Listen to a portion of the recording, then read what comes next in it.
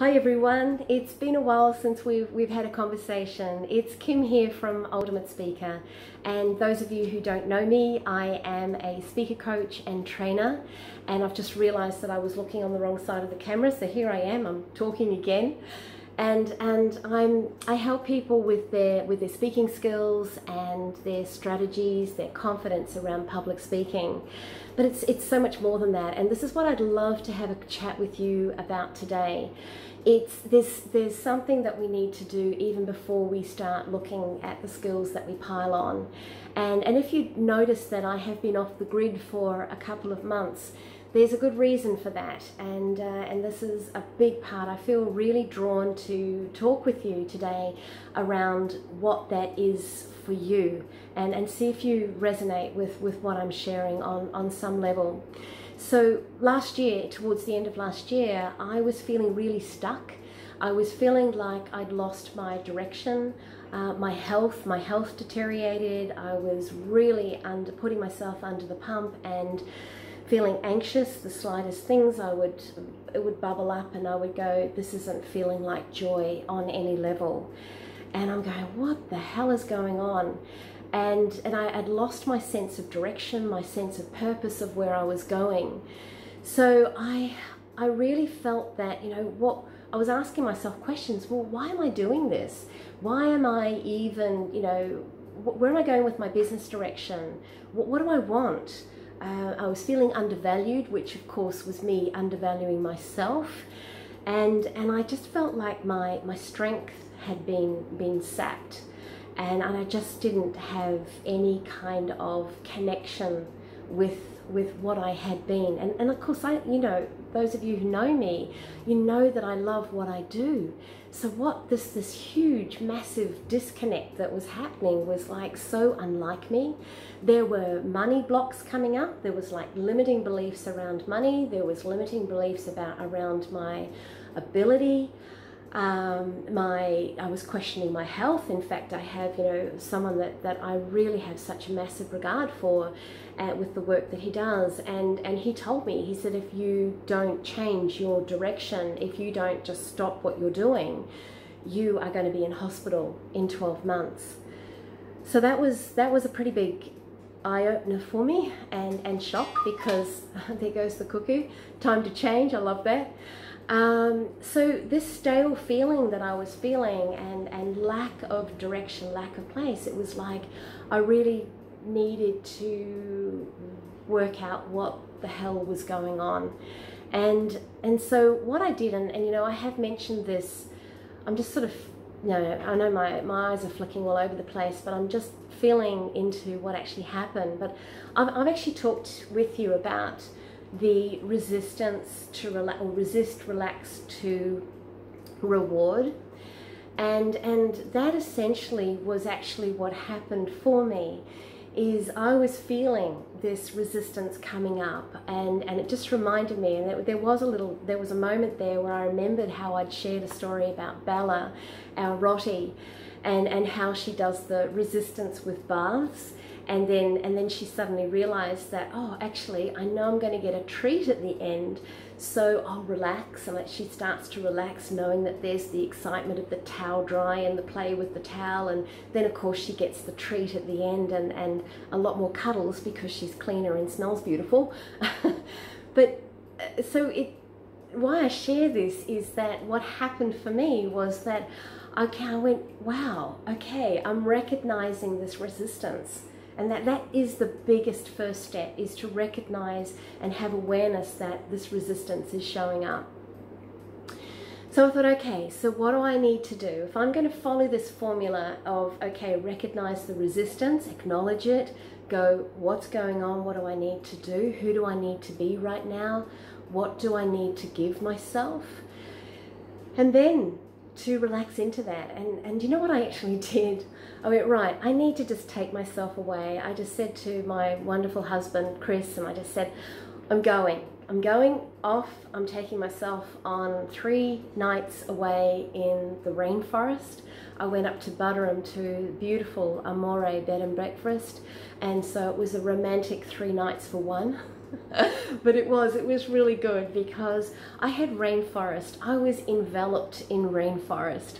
I had wallabies coming up to my little cottage, and I had the catbirds calling, and it was such a place of healing, and I absolutely loved it.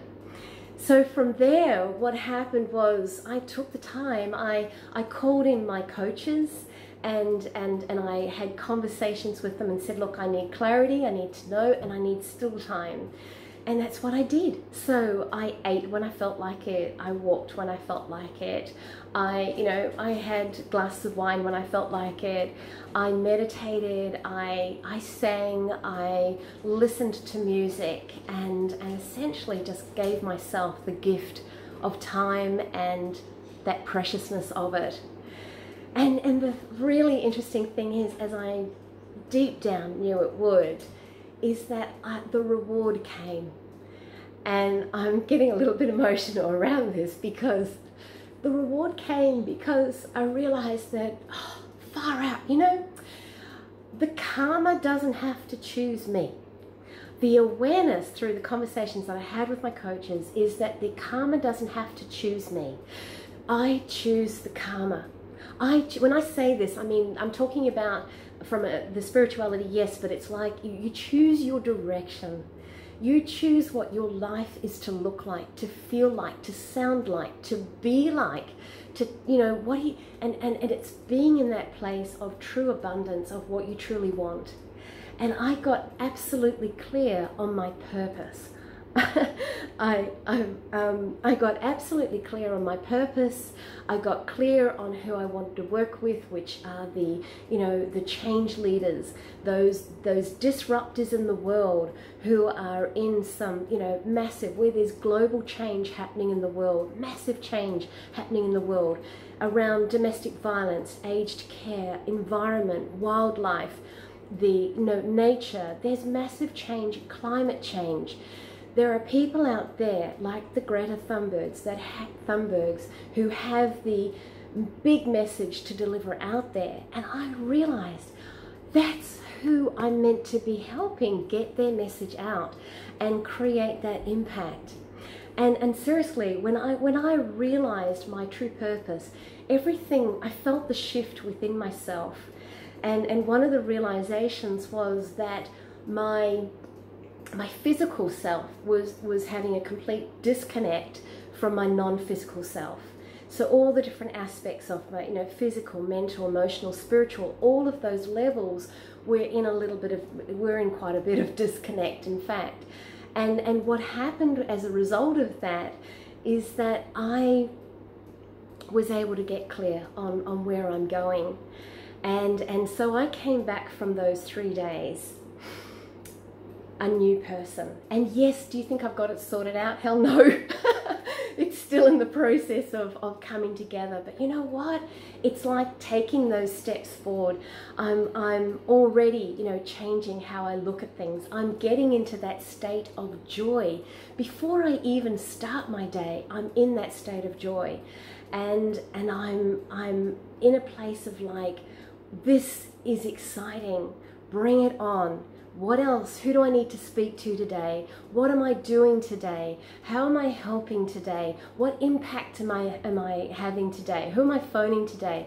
And I'm in that place of like, yes, Janine, my business coach, she talks about self-responsibility.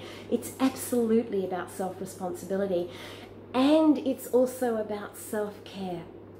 So why am I sharing this? Because I'm just wondering, are you recognizing it? Or maybe you're thinking, hell, I can't go and just take 3 days off. I can't just take 2 months off from work and say, that's it, I'm not doing anything. I can't do that. But what's the cost? Because the person, the health professional that shared that information that I would be hospitalized in 12 months if I didn't change, what's the cost in not doing something? So the pain was great enough for me to go, I need to do something about this. So that's what we do. And I'd love to share with you what my core message is now, just from that time and giving myself that space. Because you know what? if you recognize that you're a change leader, you're a disruptor, you're a change maker, and you know, or you know someone perhaps, it's like, and you know that there's a big message to get out there, but you don't know how to, you don't know how to deliver it, or you've got fears around being on the stage and how to do that, then it's time to get clear. Whoever you do that with, you know, and I'm happy to have a conversation with you, but whoever you do that with, it's like, get clear on getting it out there, because if you know that you've got a big message that's too important to be left unsaid, it's really time to do that. So wow, this is, as you can hear, is really a passionate thing for me. So, but to share my core message, let me share, I'd love to. We create, you know, the space and guide the change leaders on how to find their voice, on how to find their message, so that you can discover, understand, and implement your speaking style. Share your message and implement your unique message with the world. You can do it naturally and speak from your heart and share it. Ultimately, this is about bringing inspiration for change in the world. And simply, what I am doing for you is being the change, leading the change, and creating the bridge between you, the messenger, and the message you want to deliver into the world.